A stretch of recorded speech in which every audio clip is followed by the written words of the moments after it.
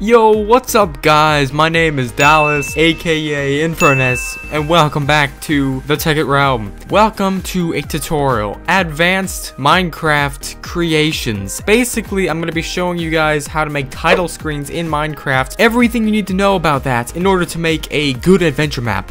So let's get right into it. First and foremost, you're going to want to get one of those juicy command blocks, because with these command blocks, you're going to be able to make so much magic happen. So you're going to have to first type in the following command. You could either do 64 or just 1. It really doesn't matter because you're going to be probably doing this on creative mode anyways. Step number 2 is to disable the command block output, because otherwise, whenever your command block spits something out, it's going to tell you in the chat bar, and that could be kind of inconvenient if you're trying to make a map. Now, this is the website that you're going to use to generate your Minecraft title code, and what you need to do is go on Google to find this website, type in Minecraft title code generator, and if you find a different site or if it's of a different style or layout, just follow the instructions and it'll work just the same.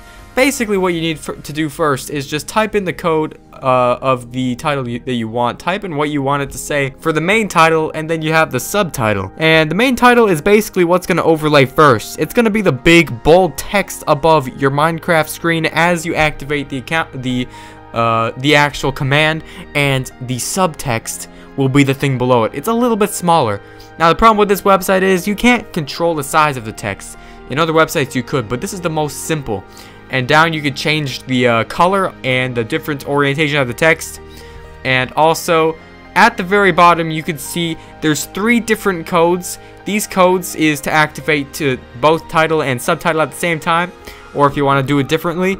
And I would recommend just doing the middle one because it works the best. And now that you have the text copied, simply just go back into the game and then go into any console command out of the command blocks that you put down, and then just go into the top one and then just paste it. I'm sure you know how to do that.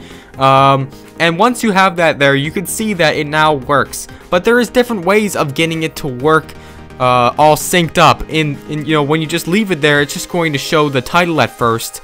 But if you synchronize it using the actual command block settings, then you can actually make it show up the title and also the subtitle at the same time. Or another way you could do this is if you take 2 command blocks and then copy the title code, put it into 1, and then copy the subtitle code and then put it into 2, and then connect the 2 command blocks via redstone, and then usually just use a source like a redstone button or something to activate it. This way it doesn't activate more than once, and then you will have the title that you have all set up. And essentially you can change the command block, so there's different settings. There's impulses, which can change the way the command block receives the command and then shows it on screen, but I would recommend just leaving it on impulse. Don't change the actual command, otherwise it's not going to work good for any title. Finally, what we do now is make a test for command, and what this does is it makes it so like if you're walking around in the actual adventure map and you get near the command block freaks out and then does its command thing, which is very convenient if you wanted to make your map really realistic. You'll just be walking around and you don't even have to trigger anything. You don't have to just clumsily press a button and then boom, something mystically happens and makes it really obvious on why that thing happened. You could just be walking near the command block in any adventure map, and then it will set it off using this test for command. Basically, this is a proximity sensor. It's very good because, you know, this way, it's a very advanced way of letting the command block know that there's a person nearby. You don't have to use any buttons, any pressure plates, no levers or nothing like that. And basically what you need to do is you need to get some redstone. You're going to need some repeaters, obviously.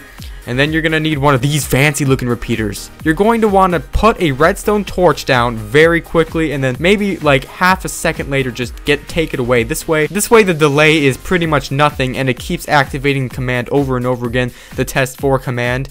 And then what you do there is you put the really fancy repeater right next to the command block, and this will send a very, very dim redstone signal coming out of this redstone repeater right here. And what you need to do after that to make the signal more vibrant is simply by placing a regular command block right next to it, which will repeat the signal.